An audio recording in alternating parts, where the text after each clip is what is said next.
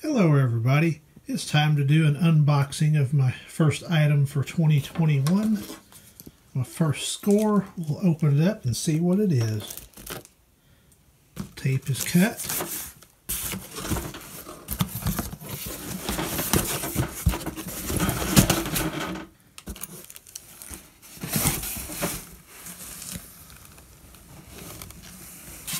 Supposedly used, but put back in its original box after a period of time. Got a canopy. No down rod. That's not a problem.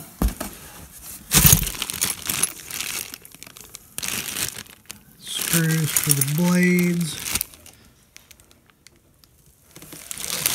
The hook. Got a grommet. Here's the mounting U-hook.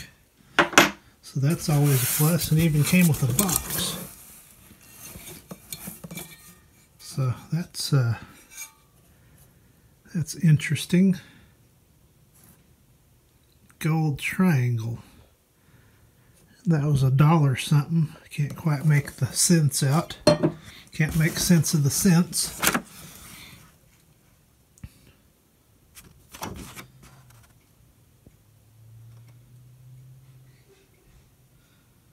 Oh yeah, you don't want it to unscrew. 4.5 turns in the set screw. Okay, see, I've never had an electrically reversible original, and as you can see, it's an early, because it's still a Robbins and Myers. Early 1.1 amp. God dang, that doesn't have a spot of dust in it.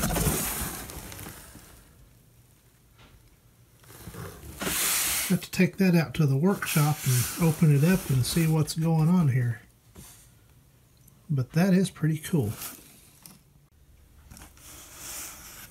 Give it an old spin test.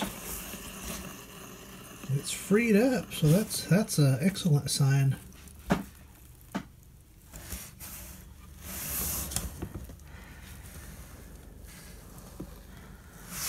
And if that was used, it was not used very long.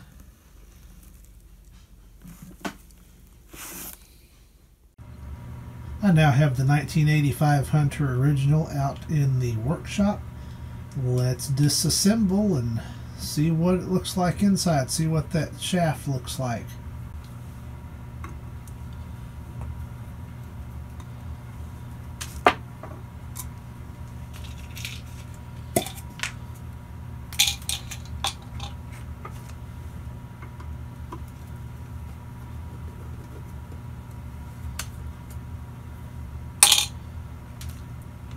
I've already taken this extension off that goes on the pull chain switch. I'll put that in my parts tube. I've got an O-ring. I'm going to go ahead and replace the O-ring in the switch housing. That took a trip. That comes loose. We'll put that out of the way. This one's got a, I guess I'll go ahead and check this capacitor. It's from November of 1984 and it's 7.5 microfarad. Go ahead and get the switch out and kind of start getting the wires out of the way so we can take this switch out. Now it's time to disconnect the wires from the switch. And I am going to use a paper clip. And I'm just going to straighten out one end.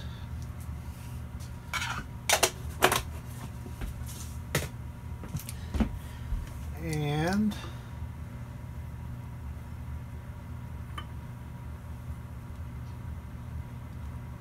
there.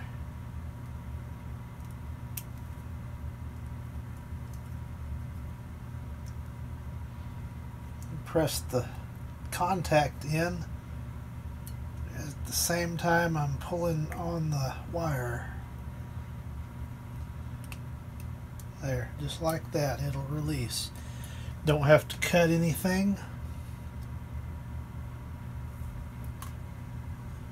Though I am, before I go any further, take a picture of where all the wires go in the switch. I'll be right back. And what I have done is taking the appropriate color Sharpie and put a color mark right beside where each wire goes. So I got a yellow dot there, a red dot there. I used a pencil to make a gray dot there, and then I put a black dot right here, but that's L for line, so that's pretty easy to remember anyway. Let us continue.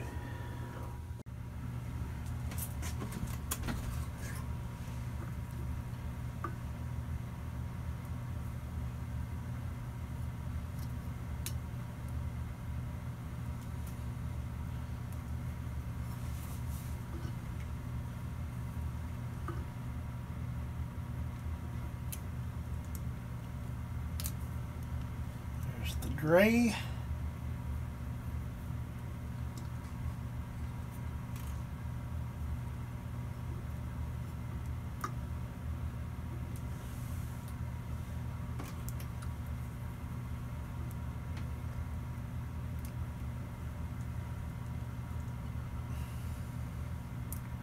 There's the yellow.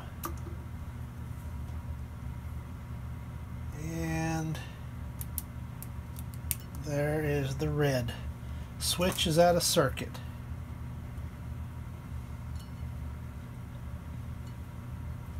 Now I can continue disassembling. Let's take out these black wires.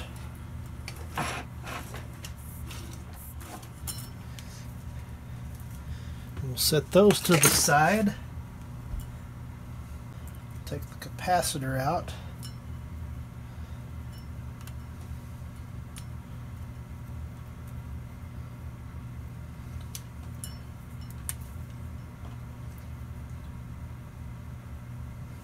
I'll put a mark there as well, just in case.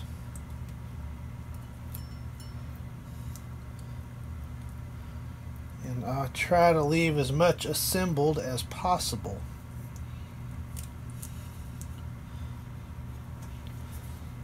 See, all that's still hooked together.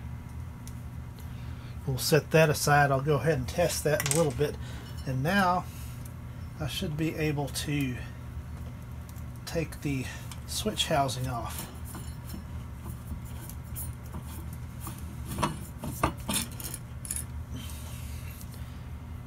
Just as easy as can be. Let me get my light here.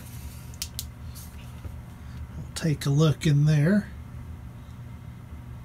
It needs a little bit of cleaning. I'm going to go ahead and replace that O-ring down there and clean that out and make sure that's in good shape. The bearing assembly looks pretty darn good. It's got a clip. That's new for 85.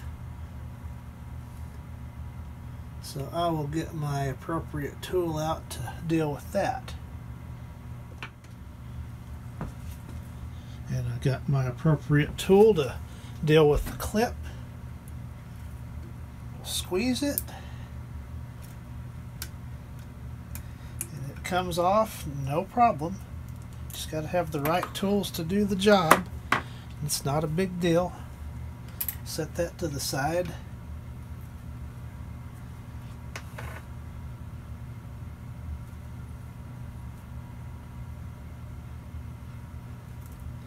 This bearing looks in wonderful shape. I don't even think I need to do anything to it. I mean, there's just not a thing wrong with it. Check the old spiral groove next. I got to take the vent plate off, and I'll come back when I do that, when I have that loose. Ready to take the vent plate off. set that aside. And now the flywheel should just pop right out.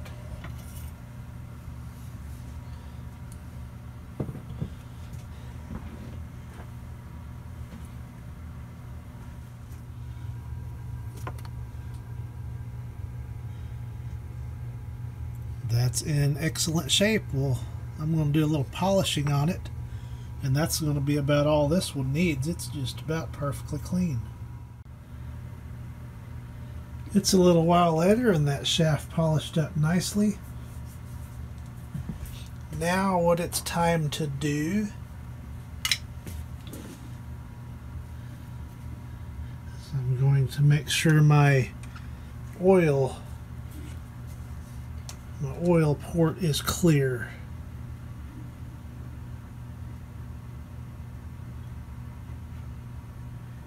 And as you can see, it is clear, so that's good. I'll wipe down this inner surface a little bit now, clean that up, and that should be ready to go. Let's see, my next step will be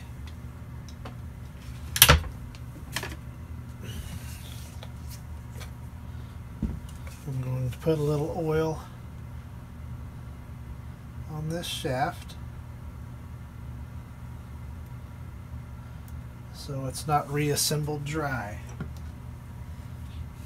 I'm just going to take this and run all the wires through. And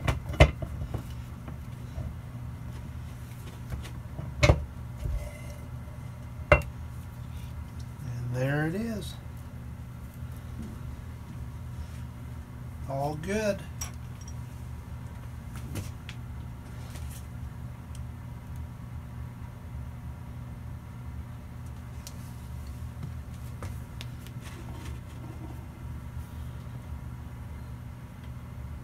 I'm going to put the bearing stack. That doesn't even need to be cleaned. It's already perfect. Just wipe it just a little bit.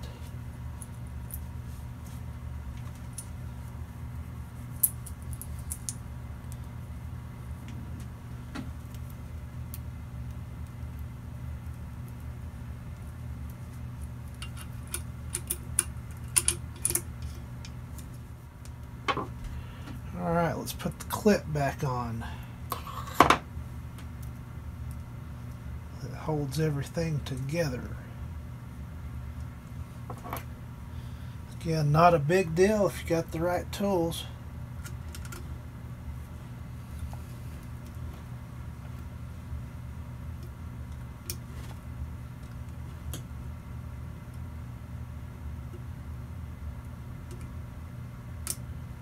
Get it in the groove.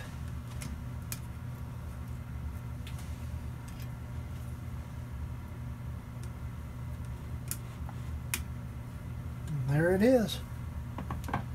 Not too bad with the correct tool.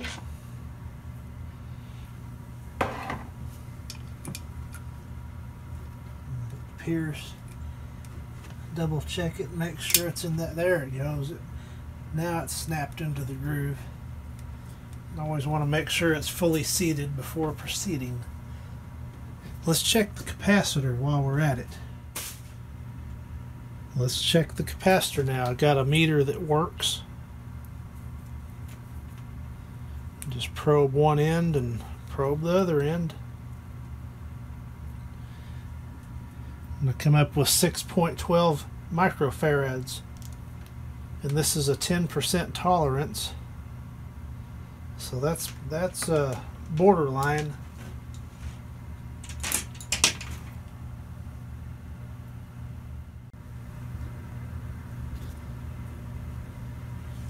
Next, I'm going to extract this O-ring. I've got my pick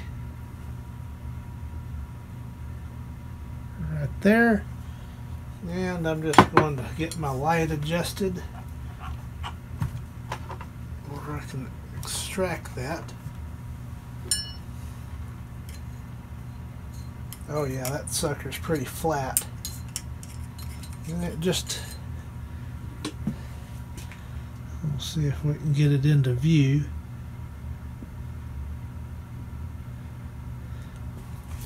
I'm just going to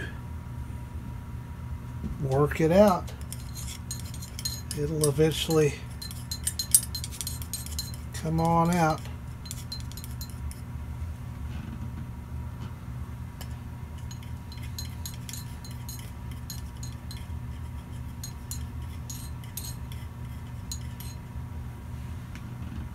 And there it comes. See, that one's pretty flattened out.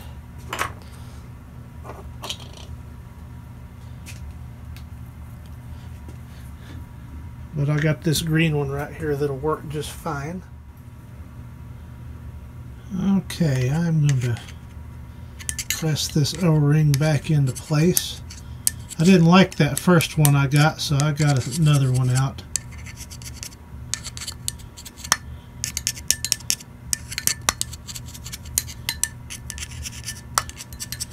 Probably should have cleaned this before I put it in, but it's clean underneath where the O-ring seats, so it'll be fine.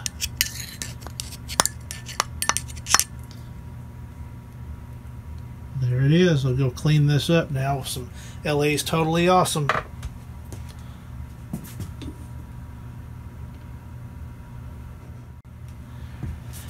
And I'm just going to pour the LA's Totally Awesome right in there.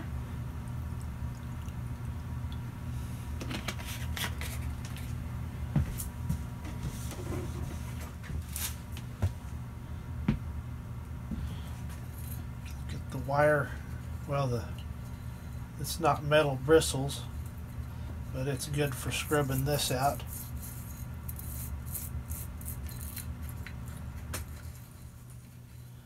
The heat satisfied, so it's nice and quiet in here now. This little brush is just the perfect size to get down in there and get all that gunk cleaned out. Now I have to go out to the sink and wash it off. I'll be right back. And a little scrubbing with some LA's Totally Awesome, and we are perfectly clean. Now to continue with reassembly. I'll take a rag and wipe this out here. Wipe out the excess oil. And I'll poke all these back through.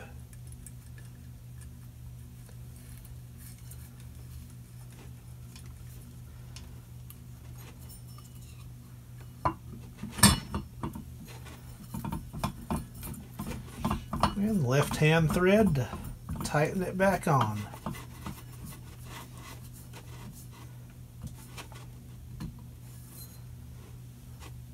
That's good and snug.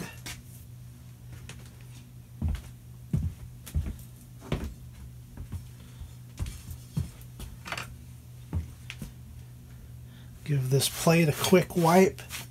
It's not very dirty. There's a couple pieces of styrofoam from packing, so I wanted to make sure that was out.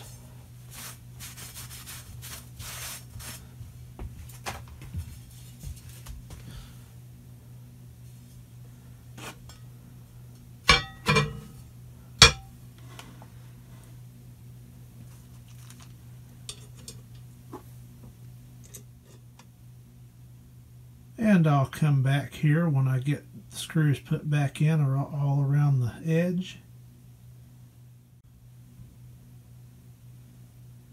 Plate's back on. Now let's get back into this switch housing. Get all these wires connected back to the switch.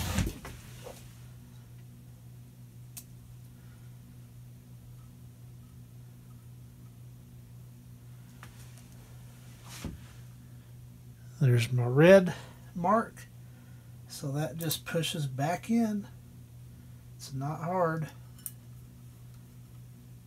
Not hard at all to do. There's the yellow. the gray.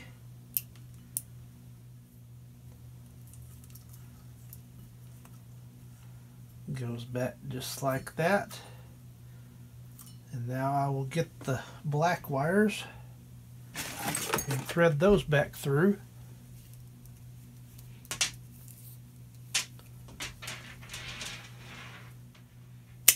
Cut the ends off, they'll go back through, fish back through easier.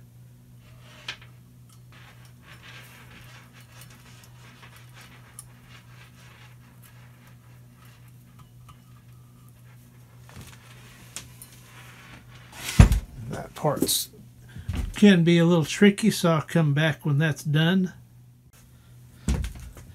Got it.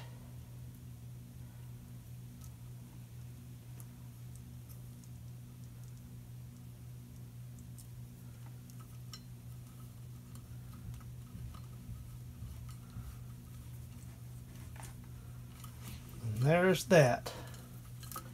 Now I'm going to tuck these wires in and out of the way where the capacitor will go in.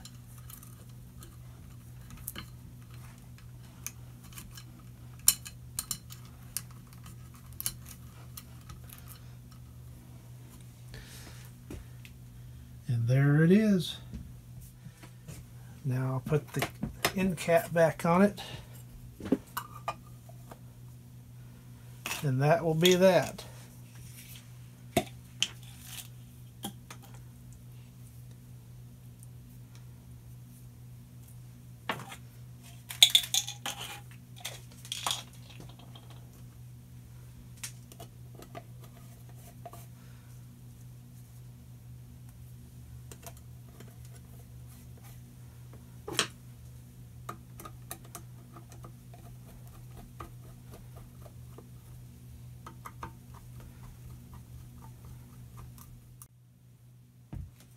All back together, and I can give it a test. It's a little while later. I found a short down rod, and I've got it hanging on my test J hook. Here's a look at the data tag. And as you can see, it's from January of 1985. And we look at the top tag, it's a model 25572, and it is indeed a Robbins and Myers version. There's the reversing switch on top. And you can see the double row of windings. So I've got it hooked up to the variable power supply, and I've got it on about 70 volts. I've just been running it slow and testing it. It seems to be doing well.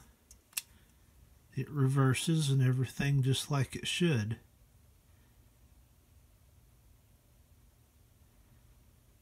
So there's not a problem there. Guess I'll let it run in reverse for a little while. I've put almost a full capacity of oil in it. Not quite. Just enough to run it and get it all settled in. And I'll put some blades on it. And we'll do a test in part 2. A test and demonstration of this. The blades I'm going to use are these reverse airs I found at a Habitat the other day. They were $8, $2 a blade, so that was a pretty good score. So thanks for watching.